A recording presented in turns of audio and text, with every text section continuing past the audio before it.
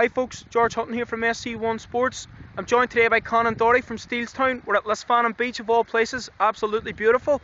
I'm just going to turn it round to Conán here now. How you doing, Conán? Not bad, George, how are you? Can't complain, nice to be at the beach. Conán, just going to ask you a few questions here. One of the first things I want to ask you is, obviously after the game yesterday with Moortown, very tough conditions, very heavy pitch, and obviously recovery is very important. Do you have any advice that you can offer for players out there? I think first and foremost is just get loads of food on you. Doesn't matter what you eat, when you eat it, there's nothing bad to eat after a match. What I would always take is a pizza, loads of carbs, loads of sugars, loads of volume on it. Just make sure you're eating something, replenish all the energy that you have used. I think the day after a match, it's very important just to get up off your ass and do something. I mean, like, we're down the beach here today. I mean, I'll try and get down the beach as much as possible because, first and foremost, I love it, and it gives me a bit of motivation to get off my ass, even if it's just walking around. It is great just to get the legs moving again. I think if I had been sitting around today, my legs are very stiff. It was a cold day yesterday. It was sort of tough pitch to play on. So if I had sat around today, I would have paid for it in training the next day. I think as well, taking a wee dip in the ocean is great for recovery. Not so much because of the whole cold water thing. I know people go into the ice bath a bit a lot, but I think from a psychological point of view anyway, this is what I've always done. So I think if that's what I've always done, keep doing it. Like, if something works for you, then it doesn't matter if it's scientifically right or not, just keep doing it. Plus as well, when you're out there, you're using muscles that you probably wouldn't use before, so it's great to sort of get that recovery session under the belt. Excellent. And just coming back to what you were saying there, would you come to the beach often? Yeah, well, I've been doing my training sessions down here, my individual training sessions. Been trying to develop a bit more speed, a bit more leg power, so I think the sand, the sort of softer sand, is great. It's sort of obviously a softer surface than what you'd be used to playing Gaelic football, but doing a lot of runs on it, a lot of squat jumps, just sort of things to get the power going in the legs. Sort of doing a lot of running as well in the shallow water, across the water, because I think it sort of helped me lift my knees up. It's helped my stride get longer.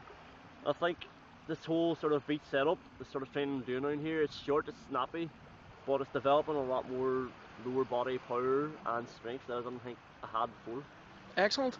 And I suppose yesterday, first game of the season, how did you find it against Moortown? Obviously tough conditions, but how did you find your first run out? Yeah, well, as you said, it was tough pitch to play on. Like, it was very sort of soft. Well, actually some parts were very hard as well, so it was actually sort of risky enough somebody got an ankle injury there, but no, I think it's just great to play football again. I think it doesn't matter how much training you do. You could train for 12 months, and if you don't play any matches, you're not going to be match fit. Matches are the only way to get fit, and like, trying to get up to that intensity again of playing a match is the only way that you can prepare for a competition, so it's great to be playing again. Yeah. Excellent. And Conán, there's a lot of young players that are making the breakthrough from minor football into senior football. Is there anyone in particular that stood out for you yesterday, or maybe in training and matches? There's loads. Coming through the club, like, you know, coaching underage and stuff, you can see the talents coming through, and it's actually frightening as a senior player, because you know that your days are numbered in the senior team. But I think yesterday, playing that reserve match, there was loads of standout players. I think we Kieran Flanagan, super. Like, Jamie Feeney's getting better and better every season. You have boys like, you know, Rory McKeever getting their first run out, and there's plenty of boys now coming, and they're sort of showing that they can sort of contribute to the senior panel. But I think as well in the senior team, I missed some of the senior game, but I heard Shane O'Connor came in, took my place, and sort of I heard he grabbed it with both hands. But I think that's what you should be doing. Yeah. I remember back in 2008, I hadn't played for the seniors, but someone got injured in the first game of the season as well against Balliern, just injured before the match, and I was called on just, and sort of that's where you get your chances. Everyone will get their chances at some stage. I hear like Shane O'Connor's grabbing his well now, like, so that's great to see. Excellent. And final question, Conán, what are your personal ambitions for the season?